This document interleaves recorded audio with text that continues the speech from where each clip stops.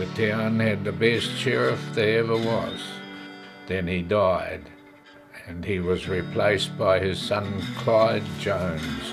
Unfortunately for the townsfolk, Sheriff Jones had neither the brain or brawn of his father. I've got this fresh off the print for you.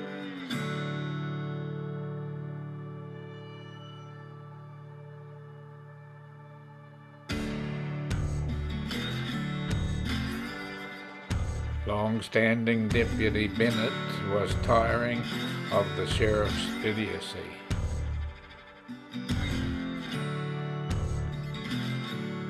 Oh, you idiot, he was right here, he was right behind you. Who? Him? No, the man that just left. Oh! The third elbow you've lost now. Oh. Sorry, Deputy. We'll go talk to this chap over here, shall we? Right.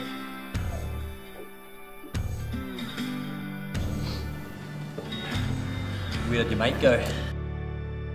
What's it to you? Aren't you going to do any favours to the law? You ain't no law. You got nothing I need.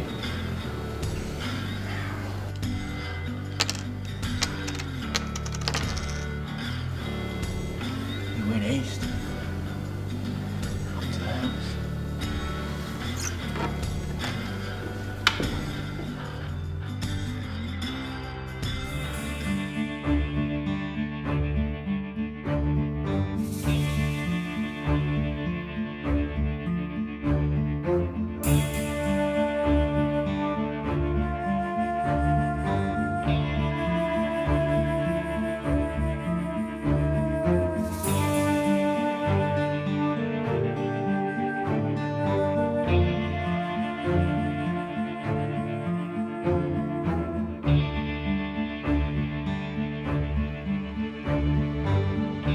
Sheriff Jones thought he was hot on their trail, but they couldn't be further behind.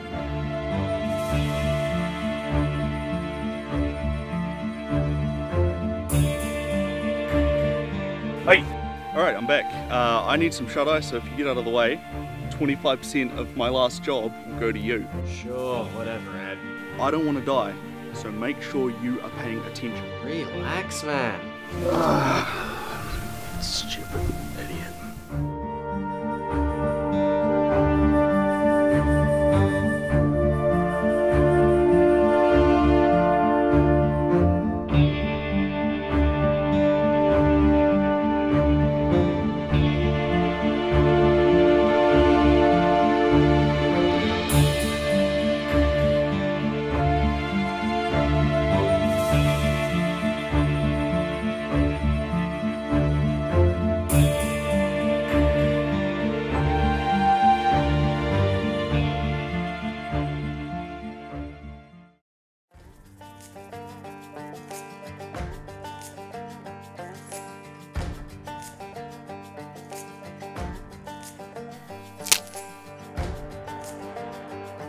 Stop! Don't move!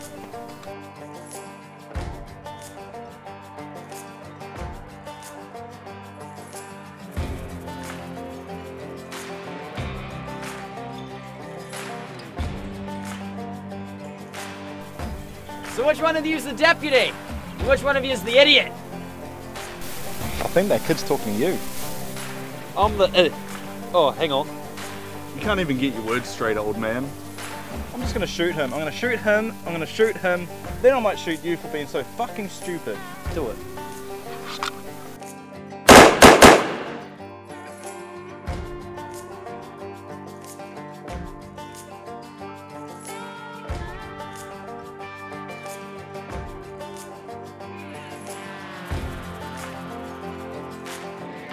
As it turns out, luck often found Sheriff Jones, even if his idiocy did eventually get his deputy killed.